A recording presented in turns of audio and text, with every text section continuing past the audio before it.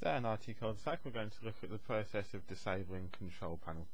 I'm doing this within Windows 8, but the same steps will work under Windows 7 as well.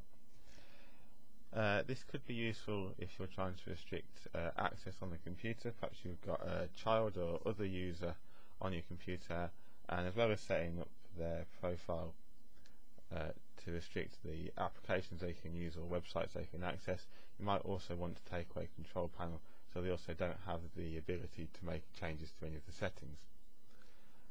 So the first thing you need to do is go into the user that you want to make these changes to, that you want to disable Control Panel on, and the user account that you change needs to have admin rights, but obviously you don't want it to keep those admin rights, so you need to change it back once you've finished making the changes. So if you go into user accounts in Control Panel, manage another account, select the account you want to disable Control Panel in.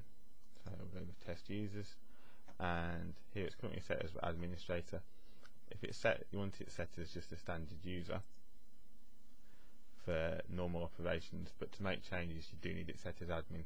So if it's set as standard already, just change it to admin and save changes, and then once you've finished disabling Control Panel, just go back and change it back to standard.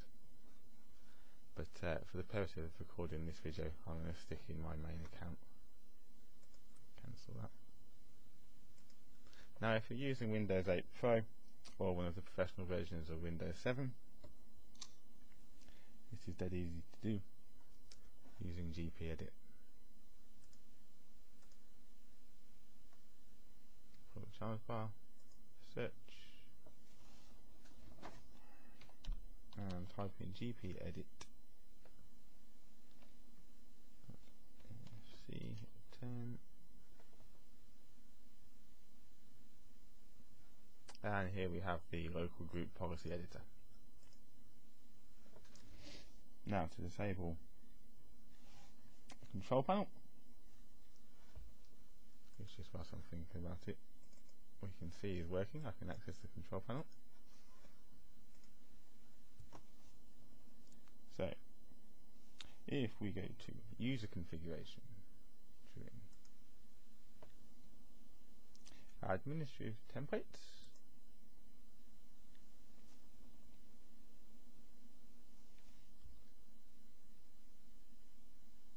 Control Panel,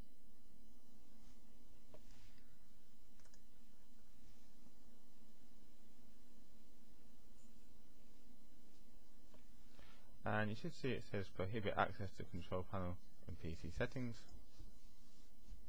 Double click on that.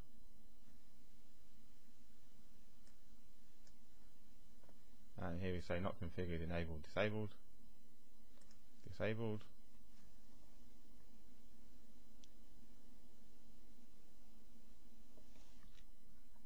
enabled.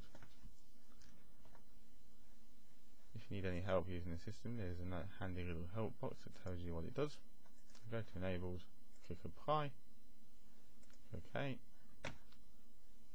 and now if I try to access Control Panel, I get an error message telling me that it's been restricted.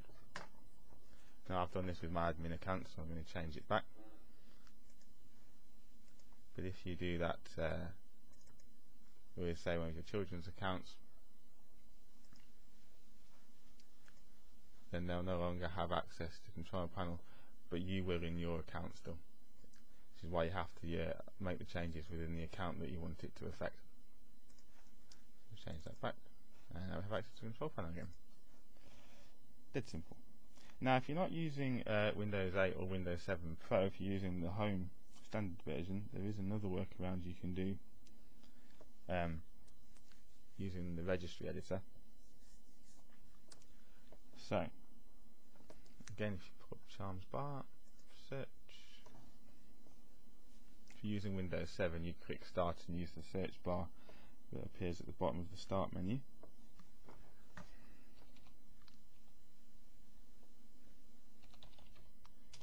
Edit, click yes. Now making changes to the registry can be dangerous. This is effectively the nuts and bolts of your operating system, and if you make the wrong change you may break your computer. So it's always a good idea to go to File, Export, and just save a copy of your registry.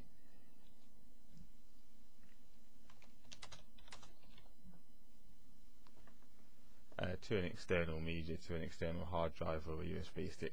That way, if you do make any changes that result in your computer not working how you like, you can re-import your saved backup registry, and those changes that you've made will have gone.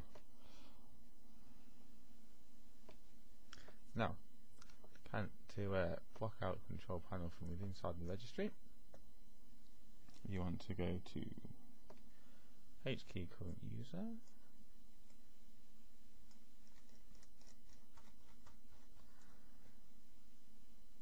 close that as a local machine, H key current user, again current user because you want to do this on the profile user account that you're logged into, so log into the account you want to make the changes to.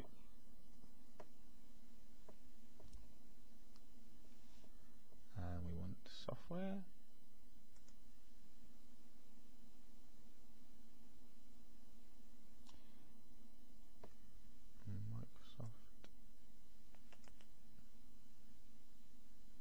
Microsoft.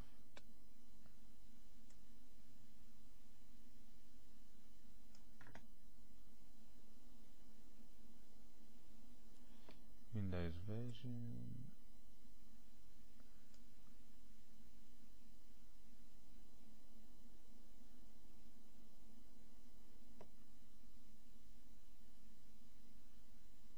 I'm guessing it's just Windows on here. Windows current version. It may come up with just Windows version. So into the current version.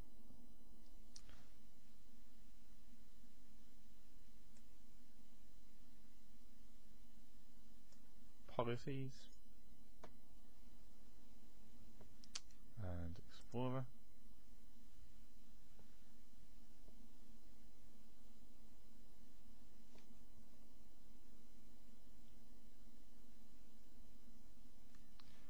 Right click, new, dword 32-bit value.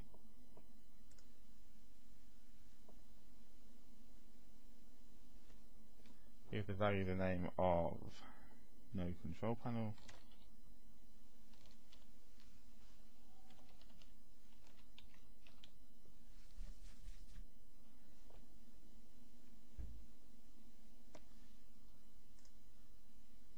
Right click on it, click modify.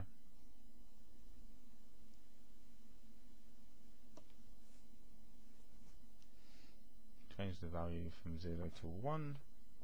Click OK.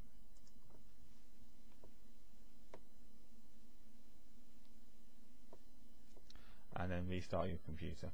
And once you've done that, once you restart, you'll have no access to control panel from the user account that you've affected that on. And that's how you disable control panel.